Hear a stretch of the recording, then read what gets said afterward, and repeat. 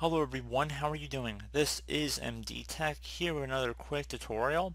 In today's tutorial, I'm going to show you guys how to quickly adjust the display settings on your Windows computer with the Windows+P shortcut. So if you attach the Windows key on your keyboard, it should be near the bottom left corner of your keyboard in between Control and Alt, and then select the P key on your keyboard. So if you tap both of them at the same time, you'll see the options to project to another screen are now visible. So if you want to just show your PC screen only, that's the default option here. You can see the second option is just grayed out, meaning it's not going to be displayed. Second option would be to duplicate, so if you had a projector or something, it would just duplicate whatever's on your main screen here.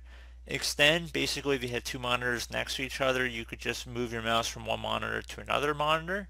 And you can also set up a second screen only, meaning that it will just project to the second monitor and your first monitor that you're working on will be blank. So pretty straightforward tutorial, guys. Just want to give you guys a quick little shortcut on how to get that open. So as always, thanks for watching, and I do look forward to catching you all in the next tutorial. Goodbye.